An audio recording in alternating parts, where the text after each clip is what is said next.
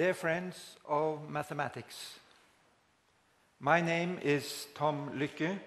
I am the chairman of the group of mathematicians in the Norwegian Academy of Science and Letters.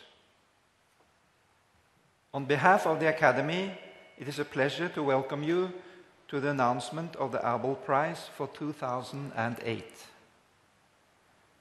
The president of the Academy, Professor Ole Didrik Lærum, and the chairman of the Abel Committee, Kristian Seip, are now on their way to this room. They have been to a board meeting, and the president will announce a winner of the 2008 Abel Prize.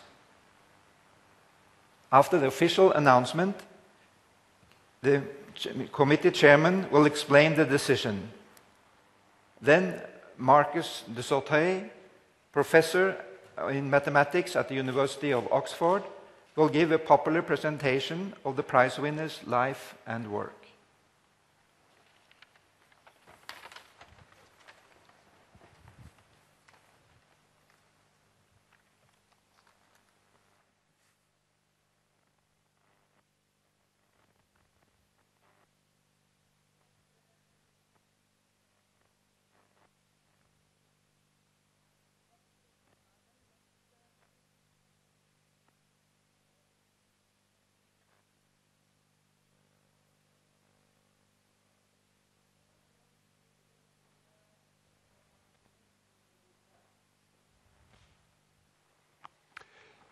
Det norske vitenskapsakademi har besluttet å tildele Abelprisen 2008 til John Griggs Thompson, University of Florida, og til Jacques Tits, Collège de France. The Norwegian Academy of Science and Letters has decided to award the Abel Prize for 2008 to John Griggs Thompson, University of Florida, and Jacques Tits, Collège de France.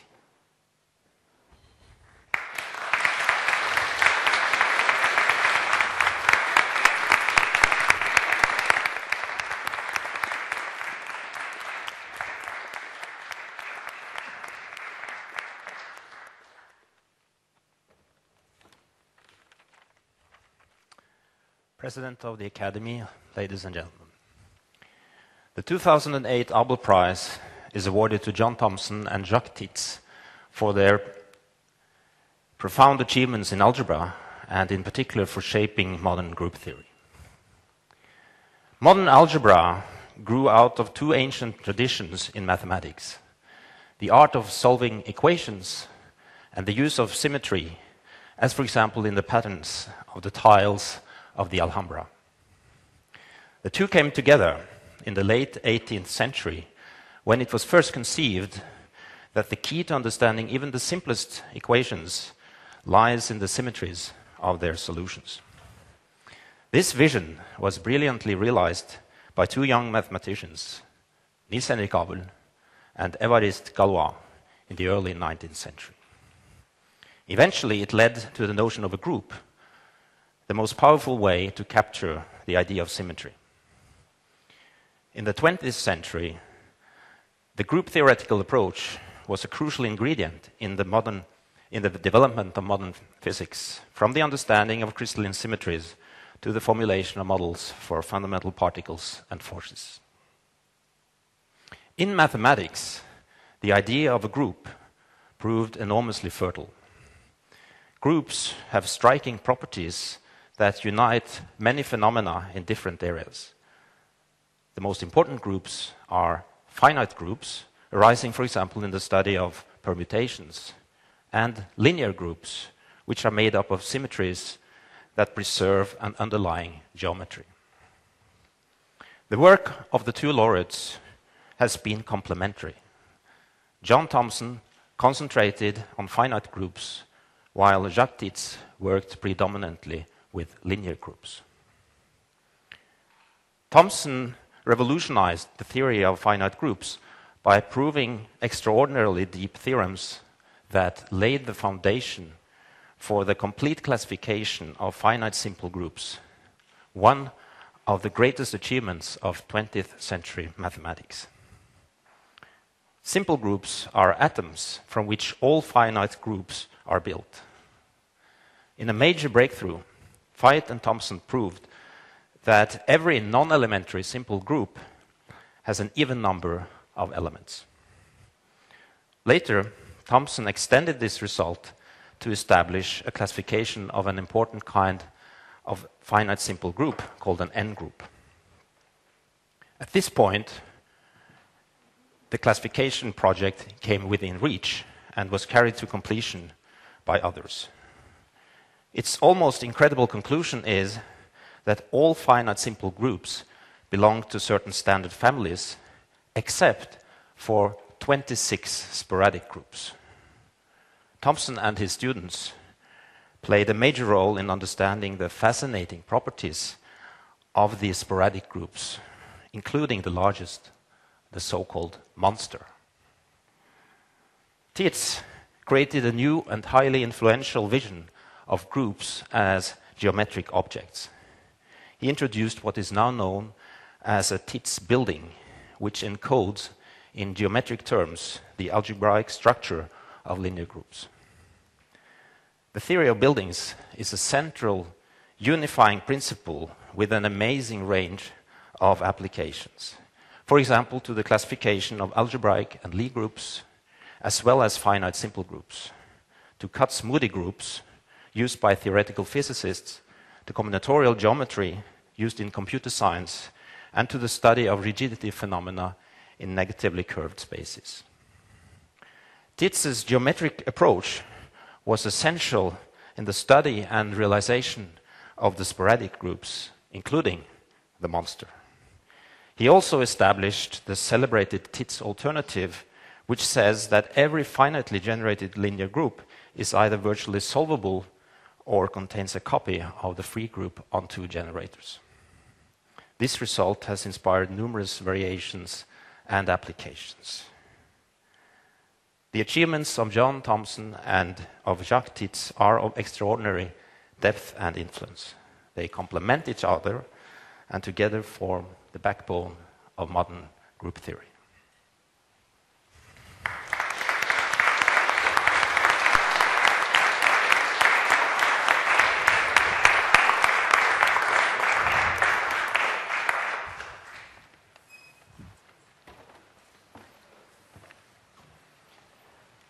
Thank you.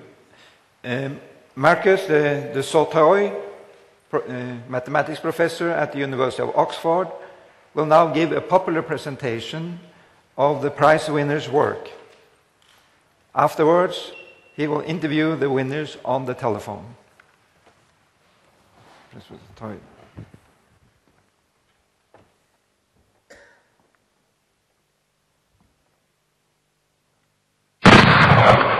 In the early hours of the morning of the 30th of May, 1832, a gunshot was heard ringing out across the fields in the 13th arrondissement in Paris. A peasant who heard the shot ran towards where the sound came from, and on the ground he found a young man writhing in agony. His name was Évariste Galois, a well-known revolutionary at the time. He'd obviously been shot by a dueling wound. He was taken to the local Cochin hospital, where he died the next day in the arms of his brother. The last words he said were, "Do not cry," he pleaded. "It takes all my courage to die at the age of 20. But it isn't for contributions to revolutionary politics that we remember Galois. The young revolutionary had stayed up the whole previous night trying to articulate a new theory, a revolutionary theory in mathematics that he developed. Maybe it was the lack of sleep which contributed to his terrible shot that morning. But in that package that he left behind was the beginnings of a new language called group theory, which would finally help mathematicians to articulate one of the most important concepts in the whole of nature, namely symmetry. And it's for helping to complete an epic saga written in this language that John Thompson and Jacques Tits are being rewarded with this year's Abel Prize. Symmetry is a central concept in science and the arts. In science, it helps us to explain the behavior of molecules, viruses, crystals. It's an important indication of good gene structure. It's helped us to understand the fundamental particles of nature. It's also important in technology as well. The codes that are used to encode digital data use symmetry to keep this data, the integrity of this data. For artists too, symmetry has always been important and underlies many of the different arts, from music to poetry, from architecture to painting.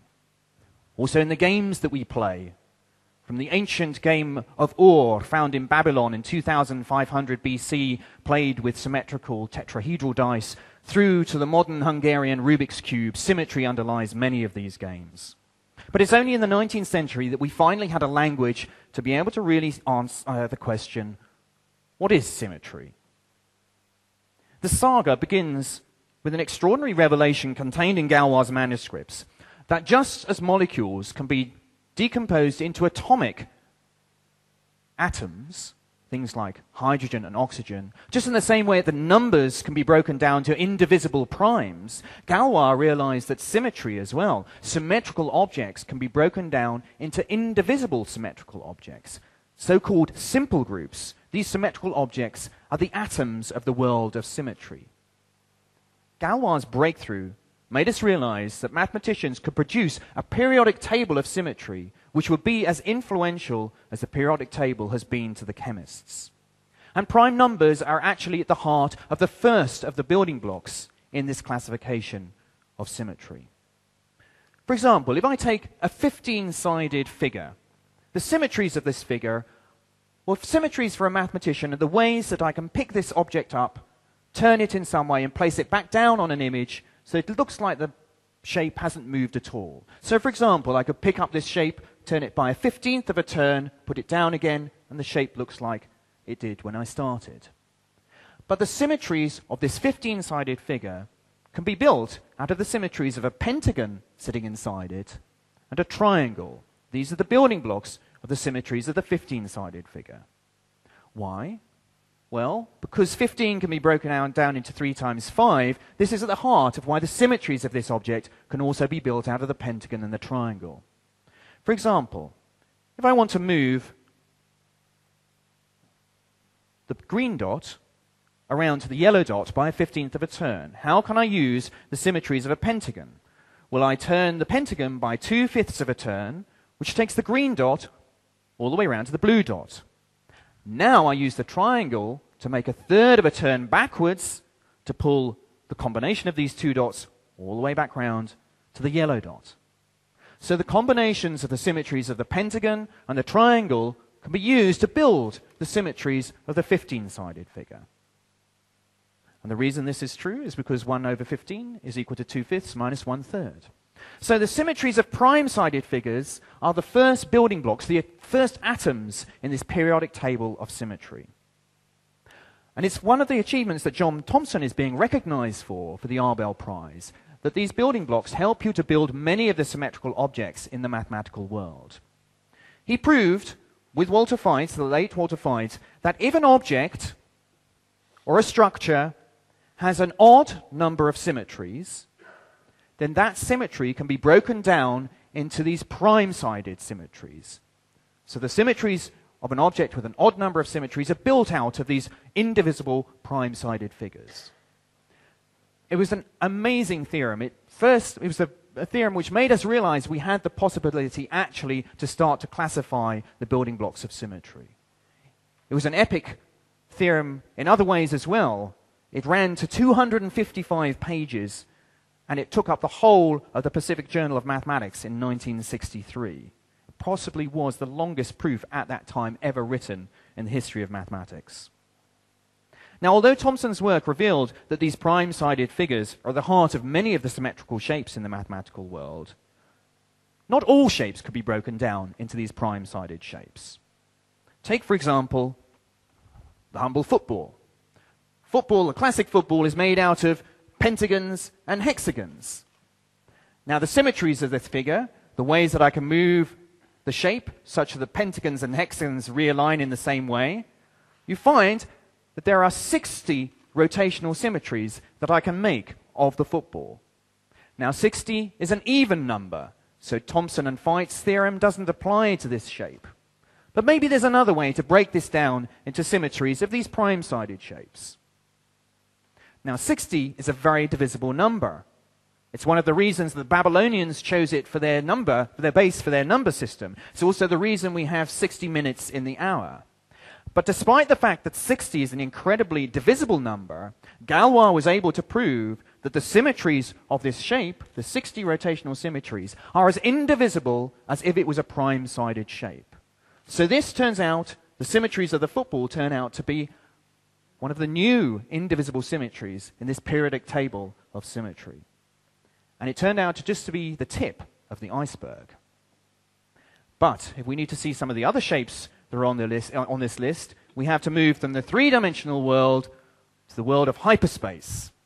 And we have to look at symmetries of objects in higher dimensions. And it turns out that the symmetries of hypercubes actually help us to see more of these symmetries in the periodic table. So what does a mathematician mean when I say a cube in 4 dimensions? How do I see a cube in 4 dimensions? Well, if any of you have used a map to come here to the Norwegian Academy, you've used a language maybe which helps to translate geometry into numbers. And this language, developed by Descartes in the 17th century, produces a wonderful dictionary to change shapes into numbers. So, for example, a stat nav will tell you that the location of the Norwegian Academy here in Oslo, you take 10.7 steps east and 55.9 steps north, and you will arrive here at the Norwegian Academy. And so we can change any position on the Earth into 2 numbers. So position, space being changed into coordinates, numbers which identify the place on the Earth. If I want to identify my place in space, I might need 3 coordinates to identify it. So these coordinates help you to change geometry into numbers. So for example, a square I can translate into numbers by identifying the coordinates at the corners of the square. So we have Greenwich down at 0, 0, the corner of the square. And if I move 1 step east, 1 step north, or 1 step east and north, I will identify the 4 corners of the square. So I've changed the square into 4 pairs of numbers which identify the square. Shapes into numbers. 3 dimensions, well now I need 3 coordinates to keep track of north, east, and also up, some up direction. So there I can translate the cube into starting at 0, 0, 0, all the way through to the extremal point at 1, 1, 1. Now, the shapes run out, unfortunately. The pictures run out, but the numbers don't. And this dictionary of Descartes enables me to actually conjure up a 4-dimensional cube. It's described by 4 numbers starting at 0, 0, 0, 0, and the extremal point of the hypercube is at 1, 1, 1, 1. And using this language of numbers, I can tell you that a hypercube has 16 corners, 32 edges, 24 square faces, and is built out of 8 cubes. And using this language, I can explore the symmetries of these objects. Now, we can actually see shadows of these shapes. If anyone's been to the Arch at La Défense in Paris, you will have seen a shadow of a 4-dimensional cube. Just in the same way as the artist, to represent a 3-dimensional cube on a 2-dimensional canvas, will draw a square inside a square and join up the edges, the architect at La Défense, to represent the shadow of a 4-dimensional cube, has put a 3-dimensional cube inside a larger 3-dimensional cube, and this is in fact a shadow of this shape. But to really explore the symmetries of these objects, you really need this language of numbers to be able to do it. Now, the symmetries of these hypercubes turned out to be the building blocks of some of the new indivisible shapes. And these were actually called Lie groups, named after a Norwegian mathematician, Sophus Lie, who began his investigation of these groups actually in prison in France after he'd been mistakenly arrested as a spy during the Franco-Prussian War. Now, the symmetries of these hypercubes in higher dimensions turned out to be just one of 16 new families of Lie groups. And it's for unlocking the secrets of these groups for which the Belgian mathematician Jacques Tits is being recognized with the award of the Abel Prize. Tits constructed geometrical settings, things he called buildings, in higher dimensions, which help explain the symmetries of these new families. Now, the periodic table of symmetry seemed to be shaping up very nicely, except there were 5 strange symmetrical shapes that had been discovered by a French mathematician called Émile Mathieu that didn't seem to fit into any of these patterns of nice families of groups that have been discovered up to this point. They seem to be like little orphans sitting there without any families.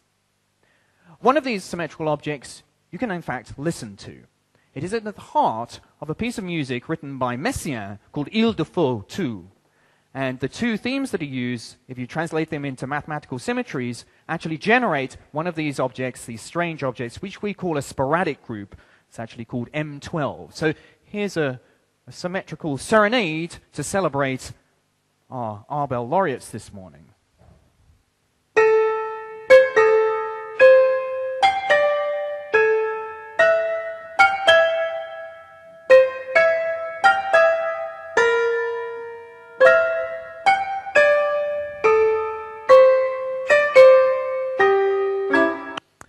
So it certainly sounds rather sporadic, and that is one of the 5 sporadic groups that Emile Mathieu came up with. But are there any more?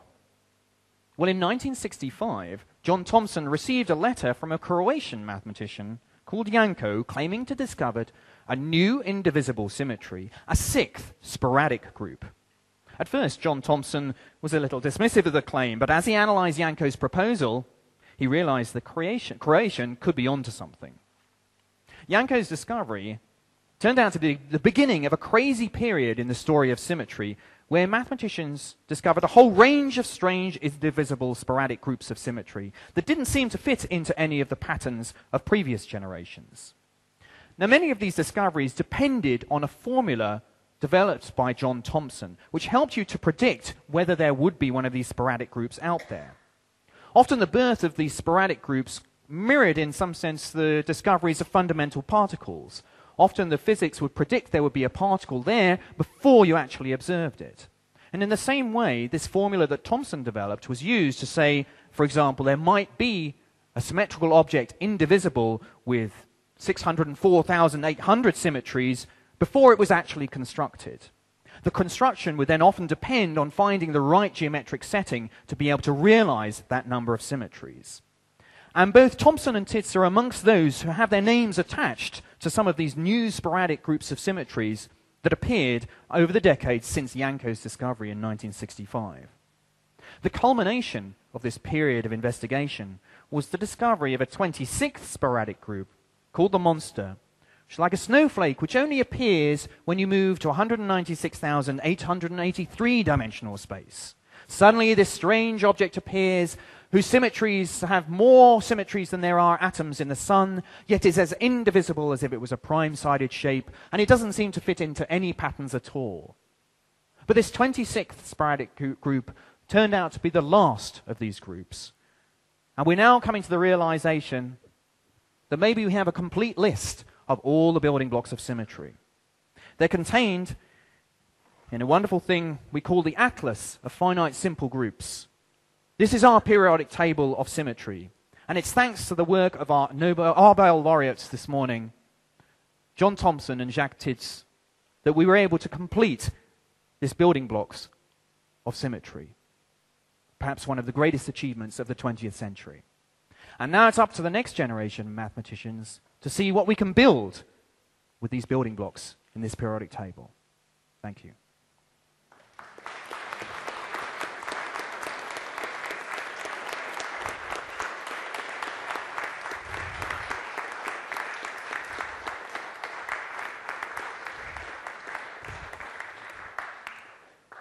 And now I think we have a chance to actually talk to our laureates.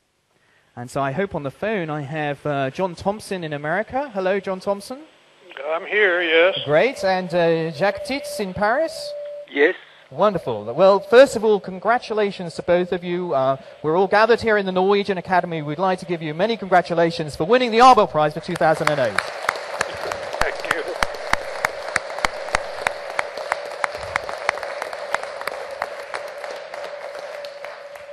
John Thompson, if I can ask you first of all, I guess it's quite early there in America. Did the president's phone call wake you up, or were you in fact busy doing mathematics already this morning? Well, I was awake, but I wasn't doing mathematics. And what was your first impression on hearing the news? Well, I was very pleased, really. I heard some rumors, really, but it was very nice have confirmation. Quite a very pleasant way to start the day. Rumours, oh dear, we haven't been as well in our secretive nature this year as we usually are. Jacques Tits in Paris, Yes. you've won many prizes over the years. Is a prize like this important to you? I beg your pardon? Is winning such a prize like this important It's to you? very important, very important. And why is that? What's so significant about winning prizes in mathematics? Well, it means that one stays alive. At my age, you see, it's really unexpected. And is it important for you to have your work recognized by the international community? Yes, very much, very much. And I guess there's something special about the Abel Prize. Abel, of course, was Yes. related to the work that you do. The name of Abel is very important. It has a great significance. Yes, my wife just reminds me that I had just bought a few years ago the complete work of Abel. Right, well, that's very appropriate then. Good. Professor Thompson, if I can ask you a question. Your work helped to complete a project, namely the classification of finite simple groups, sort of the end of a story. What are the big problems for the new generations in this area? Well, there's a very deep question about Galois theory, for one thing. The way finite groups impinge on algebraic number theory seem to be quite intriguing, and can't say there's been completely satisfactory development that way, but I think it's coming. It will come, I think. And Jacques Tits, you believe there are big open problems? Are you still working on open problems in symmetry? Yes, I'm working on open problems, but I would sort of give essentially the same answer as John Thompson. I think he said exactly what is very important in group theory now. Right. Perhaps I can end with a slightly cheeky question. The prize comes with a handsome pot of money. Is there anything special that you will be buying with your prize money to remember this fantastic day winning the Abel Prize? Perhaps John Thompson, first of all. Well, my daughter and two grandsons are going to come to Oslo, really, so I'll certainly finance that part of it. And Jacques Tits, anything that you'll be remembering today with? Well, I think I shall make a gift to my wife, but except for that, I shall also pay my trip to Oslo with that. Well, we're going to look forward very much to seeing you in May here to reward you with the prize. And let me thank you again, all of us here, for winning the Abel Prize for 2008. Thank you very much. Congratulations. Greetings to John Thompson, by the way. Yes, goodbye.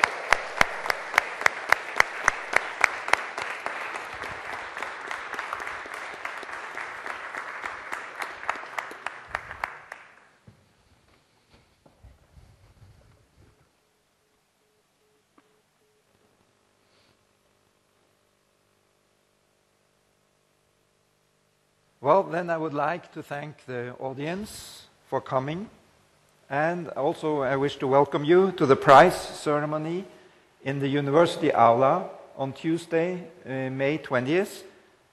This year, the winners will receive the prize from His Majesty King Harald of Norway. The President and the committee chairman and Professor Sautoy are now all available for interviews. And this concludes the ceremony. Thank you.